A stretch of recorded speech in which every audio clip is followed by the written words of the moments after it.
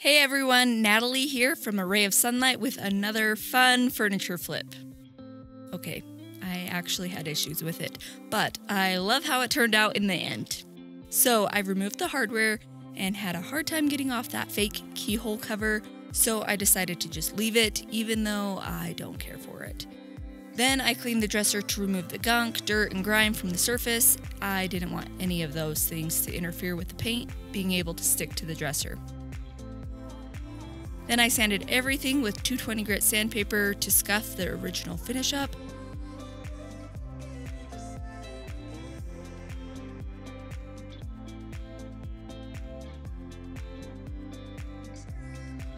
And I cleaned off all of the dust.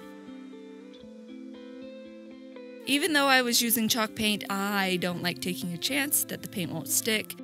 So I sprayed 2 coats of clear shellac all over the dresser and made it all nice and shiny after I had just sanded everything to a dull finish. There is a method to my madness, I promise. The next day, I brushed this deep moody green called Hollow Hill. I personally like to add some water to my chalk paint to thin it out just a little bit so I don't get so many brush marks in the paint job.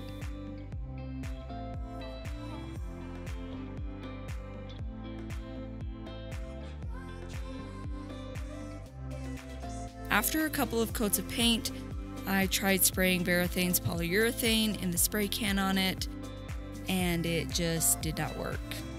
That stuff is usually my favorite stuff in the regular container, but this stuff was just really matte and the finish wasn't even at all. And there were brush marks in the paint still, and I was just so done with it. So I put it in timeout for a couple of weeks. And when I came back, I did what I should have done in the first place. I removed the keyhole, sanded all of the brush marks out of all of the paint, and then lightly brushed on more paint.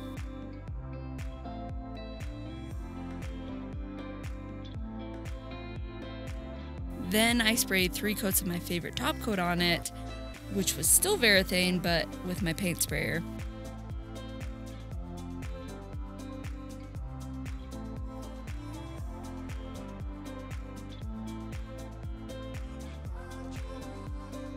And I didn't love the old hardware anymore, so I made new leather poles for the drawers.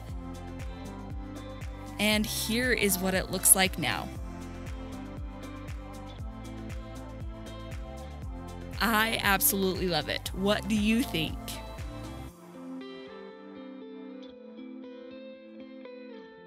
I will be back next week with another 3-minute makeover.